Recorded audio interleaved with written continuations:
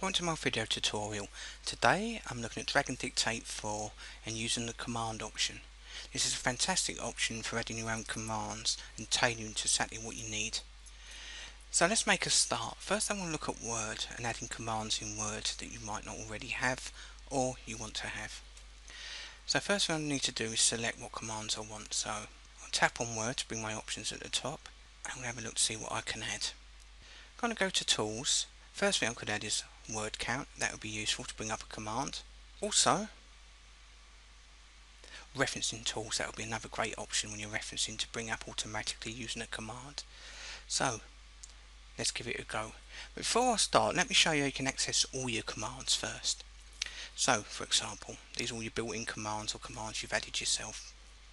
You can use the command called show available commands window with dragging on and it will open up, or you can go to the top, which I'll show you now, click the middle button on your dragon bar, select window, and you can also access it by using show available commands.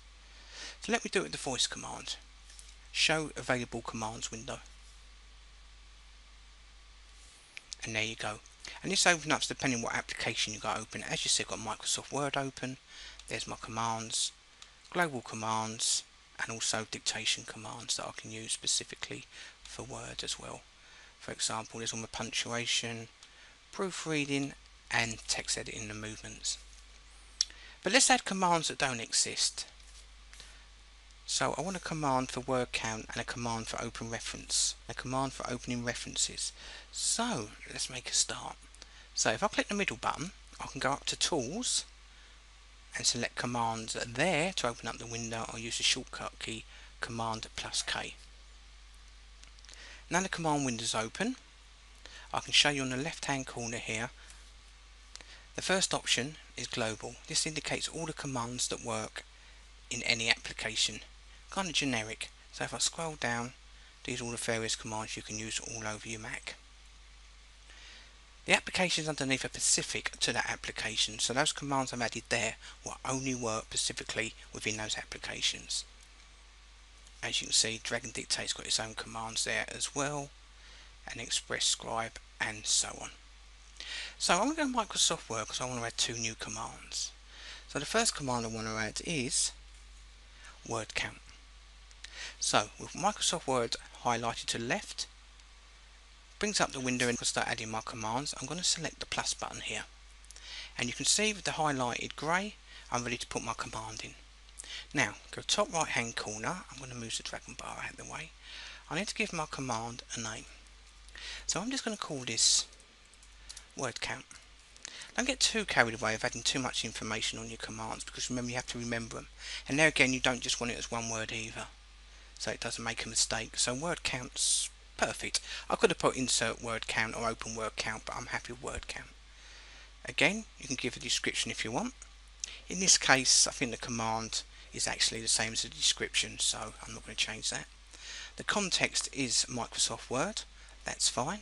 That's the application you'll be using it specifically. Now this is important. Select type. I want you to go down and select a menu item, because once we select this we can then access the menu item in Word 2011 on the Mac and then choose what commands we want. So I've now selected menu item, and now if I click the button here, select a menu item, I need to find that word count option. So I do know it's in the tools, so if I go to tools, scroll along, and I should have word count just there. So I'm going to tap word count, and now it's set. You don't have to train it with your voice or anything. Now bottom right hand corner, select the save button, and it's saved. And you can see it's saved. If I go to the middle window you can see word count. While I'm here, I'm going to add another quick command, which was open references. So click plus again. Again we've got the command name, top right hand corner. I need to make a decision of what I want the command to be called. I'm just going to call this open references. I think will be fine. So I'm just going to call that open references. Again, give a description if you're required. Again, it's going to work in the context in Microsoft Word specifically. Type. Again, go to menu item because I need to find that in 2011 Word menu. Select down, and then I believe it's in the view option, and then I should have down there reference tools. So I'm going to select reference tools. So I've got open references and got word count. So if I click save, bottom right hand corner, I now have two of these commands. I have word count and I have open references. If you don't want to use certain commands, you can always untick them here and they will not be used. And word count. And you can also see on the actual left of my commands a little silhouette that indicates that this is a user defined command. Right, so let's try them out. I'm going to close the commands window and click save. And the first thing we'll try is open references, see if that works. Open references, word count, and perfect. And that's how easy it is to personalise and tailor your commands to your applications. Be it Microsoft Office or it could be Photoshop, Adobe, it doesn't matter. You can use these commands anywhere. And if you can't access a menu within certain applications, you can use the keystrokes, which I'll show you as well, which is another really handy option. So we'll click OK. So we've used that in Word. Why don't I try that in another application? So I'm going to open up EndNote and see if I can create a couple of commands for EndNote. So what commands can I create for EndNote? A very good command that I'm always getting annoyed having to do is create groups. So I can create a command for create group, would be good. And search library. Create groups and search library will be perfect. So let's go back to Dragon. Remember, Command plus K takes us to the command window. If I click the middle button there on the Dragon bar, I can access it through tools as well. Now look to the left here. If you look here, I do not have any options for EndNote times 7 to add the commands. And I really don't want it as global commands, I want it specific to EndNote. So, bottom left hand corner I've got a little plus option. Here I can get rid of applications I don't want. For example, if I click on MindView, I could decide I don't want the commands for MindView, and I click the minus button and I can get rid of them. And it deletes that application. But I'm actually going to add one. I want EndNote in there. So, click plus, select new application context, and then I'm going to scroll down to EndNote, which is right there. Then select it here on the right, EndNote, and I can now select open. And you'll see that now adds to my left hand side here, EndNote 7. But as you can see in the middle there's no commands because I've not added any yet. So let's start adding commands. I know I want to add two commands. Create group. So create group is the first one. So I want to click the plus button and I'll go top right hand corner and I'm going to call this create group. And it's done. Again, you can add a command description if you want. Again, the context is going to work specifically in EndNote. Again, I need to choose menu item because I'm now going to access the menu in EndNote. Click the drop down menu and I now need to find the option to create group. So if I go down to groups, I know it exists there and there it is, create group. Tap that, the command's done.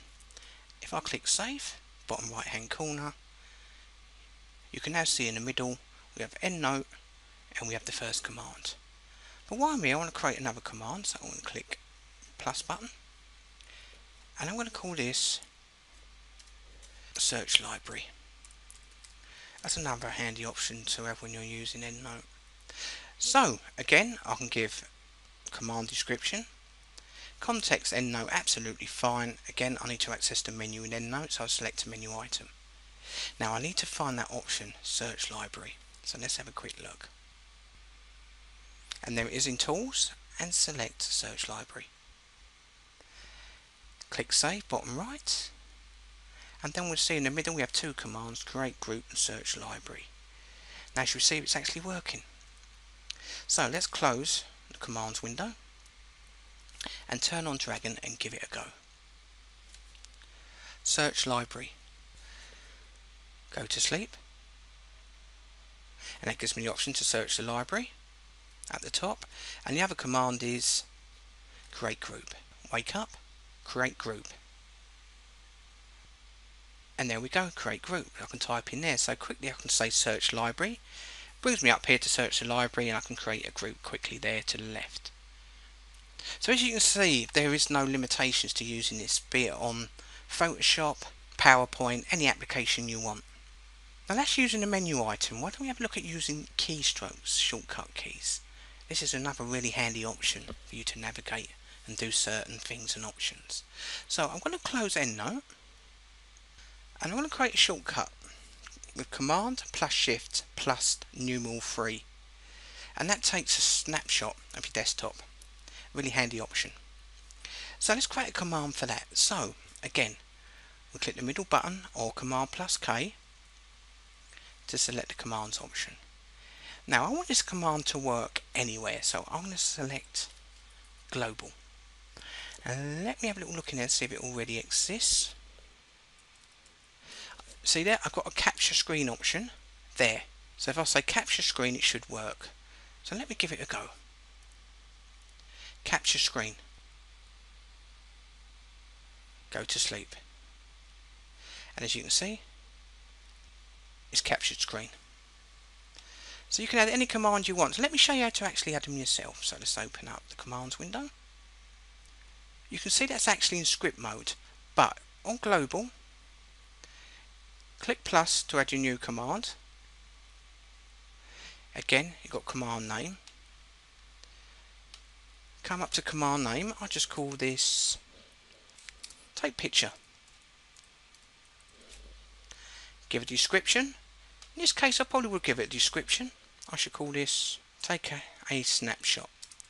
Again, it's a global command. This time, we don't want menu item, we want to choose a keystroke, just to show you how the keystrokes work. So, the keystroke for this option is, so click the plus button first to add your keystroke. It is command, so I tick command. It is shift, so I tick shift. And it is numeral 3. So, it's not in special characters numeral 3, because it's not a special character. So all I have to type in there is number 3. So, all I have to say is take picture, and it should take a snapshot. Click save. And if we look here, we can see the keystrokes here. Close the window, and I'm going to say take picture. Wake up, take picture.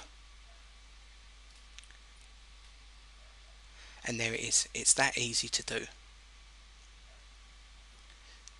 So let's close that window and bring open Word again.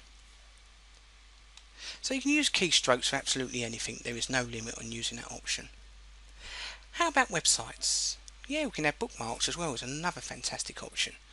So let's have a look at bookmarking certain web pages.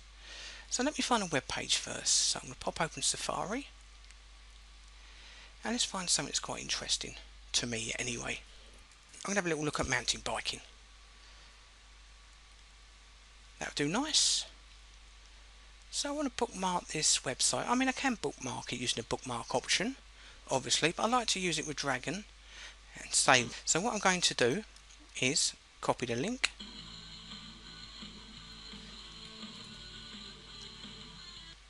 close the website, press the middle button to select the commands option, go to tools or command plus K and leave it on global.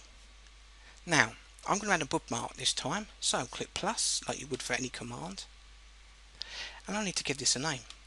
So I'm just going to call this, actually no, I'll call this jump to mountain bike.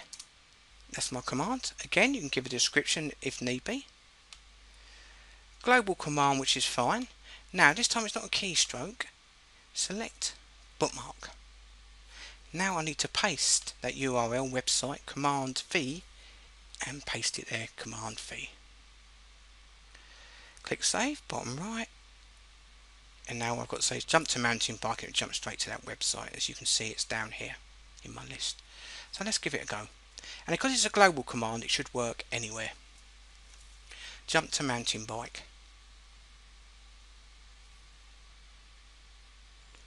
And there you go. That's how simple it is to use. Also, another quick look at the commands. I'm going to click Command plus K. Click Command plus K. I'm going to click plus to add another command. Go to top right hand corner. Now on type, we've looked at bookmark for websites. We looked at keystrokes for shortcuts, and we looked at menu items to access your application's menus. You can actually link to file or folders using the same option. You can even use, if it's not open certain applications or you want to open up applications, you can choose that selection and then choose the application name and it will open it up for you as well, which is another great option. Automate a workflow. I don't know if you use that in the Mac, but we can look at that at a later date.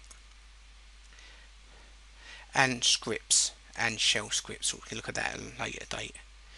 And even using text macros, where you can type in your actual commands and macros that way.